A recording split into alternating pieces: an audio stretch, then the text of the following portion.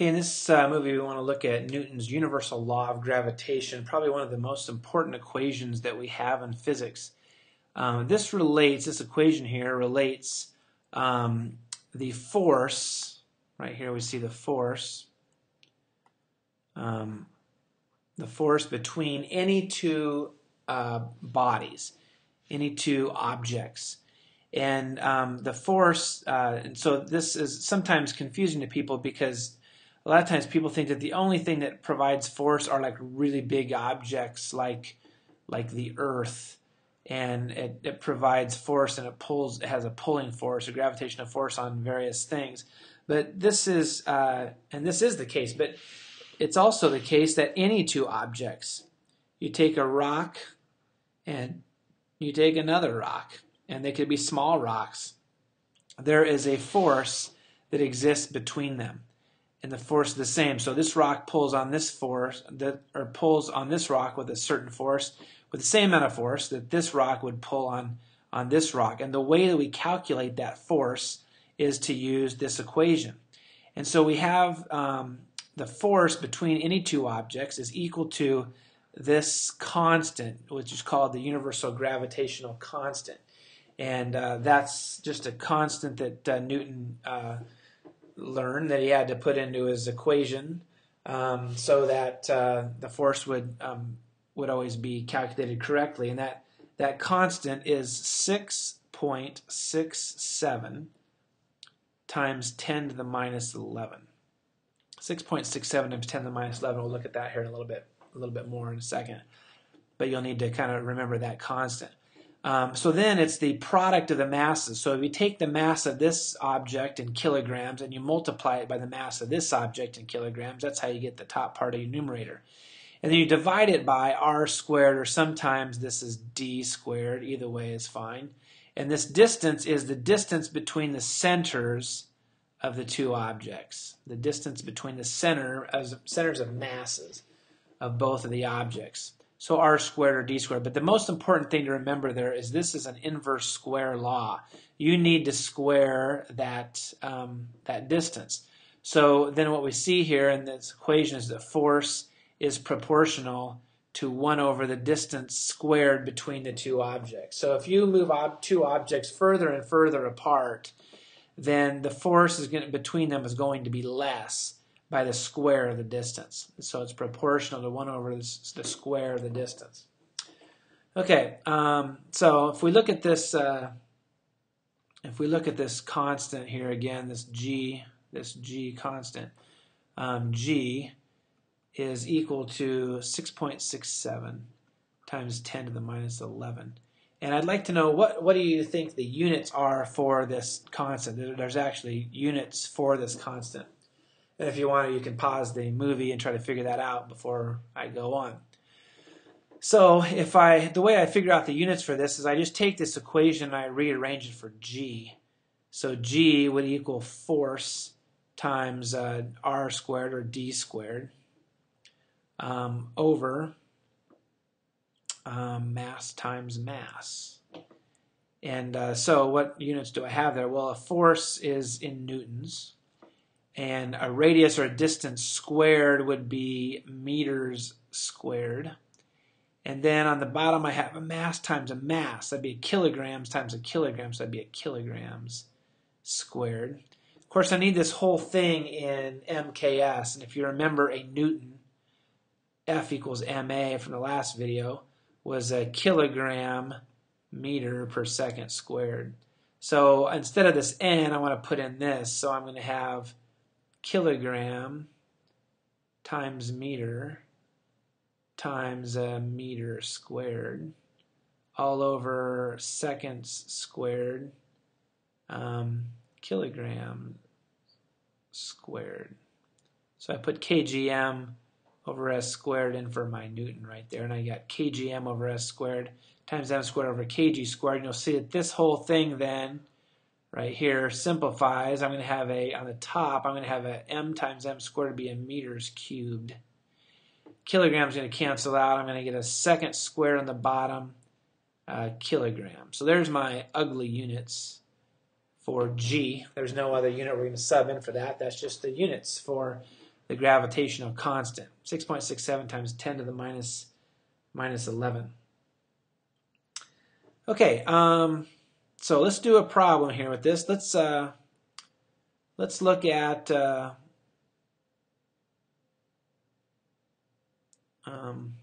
Let's just make up a problem here. Let's say I want to know the average. So here's Earth. Let's say this is Earth right here, and over here is Mars. Okay, and the mass of the Earth. The mass of the Earth, and you'll just have to kind of remember this one, we'll say is 6 times 10 to the 24th kilograms.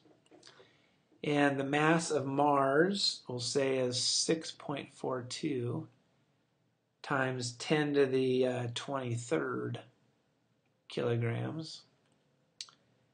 And we'll say the distance between their centers, all the way from the Earth to Mars here, didn't draw that very good, but is 1.5 times 10 to the 8th kilometers distance. So I want to figure out what is the force, what's the average force. I have to say average force because Mars and Earth are not always this exact distance apart. They're in orbit, so sometimes they're a long ways apart, and sometimes they're in conjunction or really close together.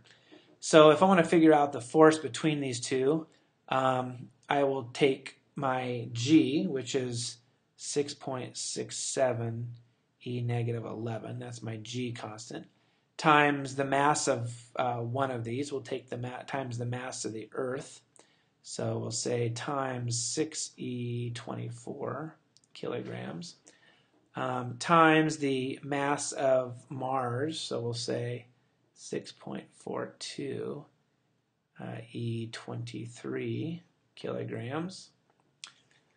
And we're going to divide that whole thing by the distance between them squared. We got to be careful. The masses are in kilograms. Those were right. But this distance is always supposed to be in meters, and right now it's in kilometers.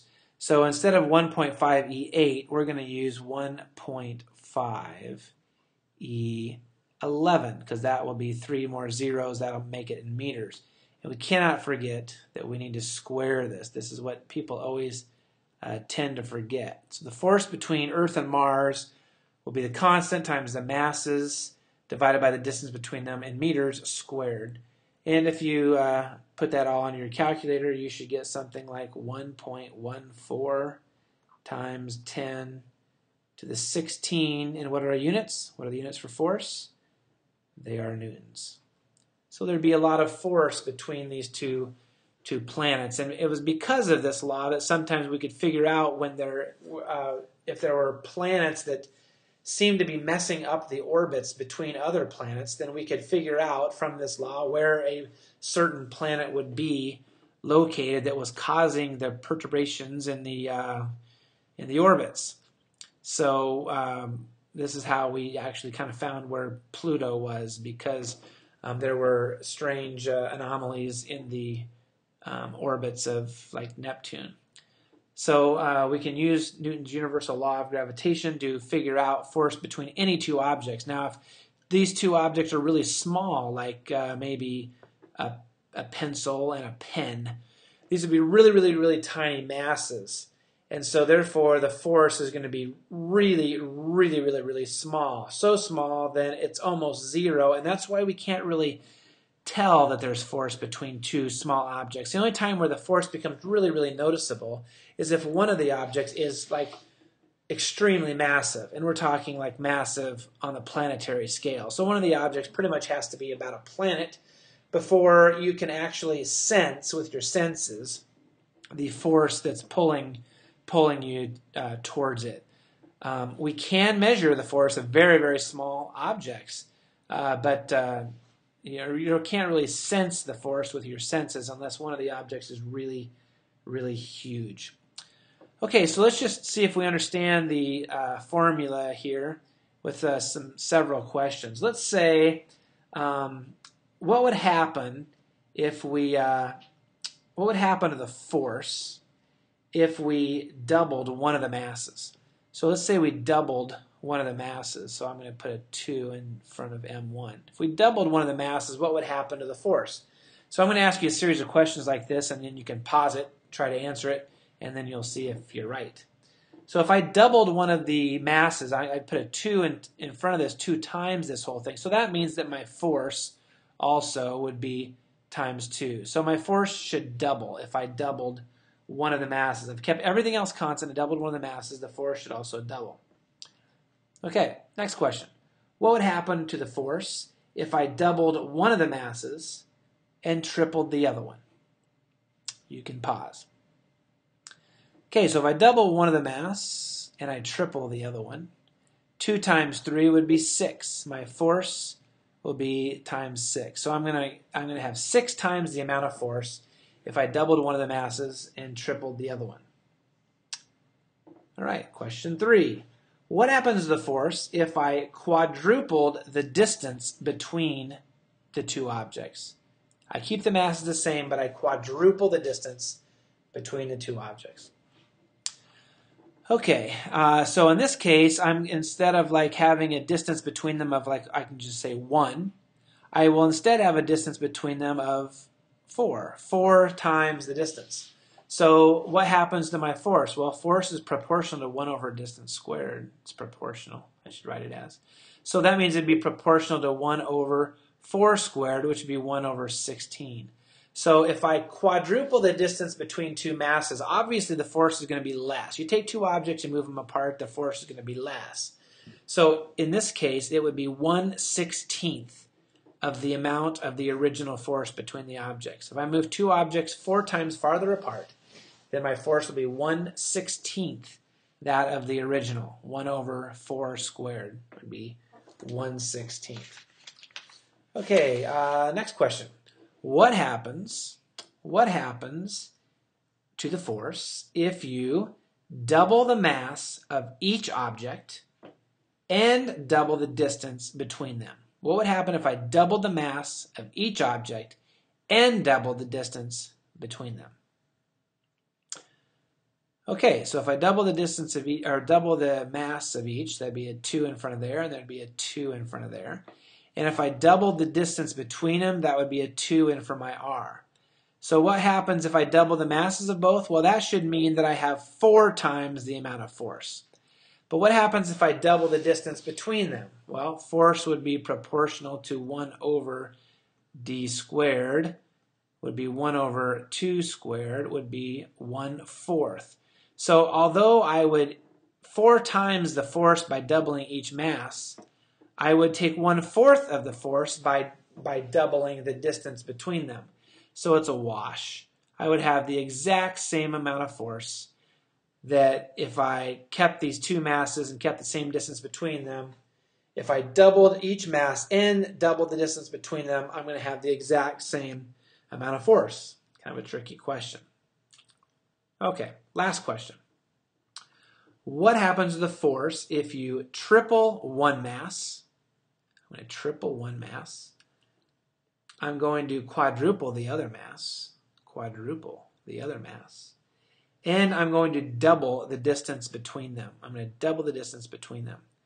So you'll see on the top, I should have 12 times the amount of force. 3 times 4 would be 12 times the amount of force. But I'm going to double the distance between them, which means I'm going to have 1/4 the amount of original force. So how much force I'm going to have? What happens if I triple a mass, quadruple a mass, and double the distance between them? I'm going to have 3 times the amount of force that I would have if I didn't do all of these things. So 3 times the amount of force. Okay, hopefully that kind of really helps you with Newton's universal law of gravitation, and hopefully you understand kind of the relationships that this is what we call an inverse square law. The force is inversely proportional to the square of the distance between the two bodies.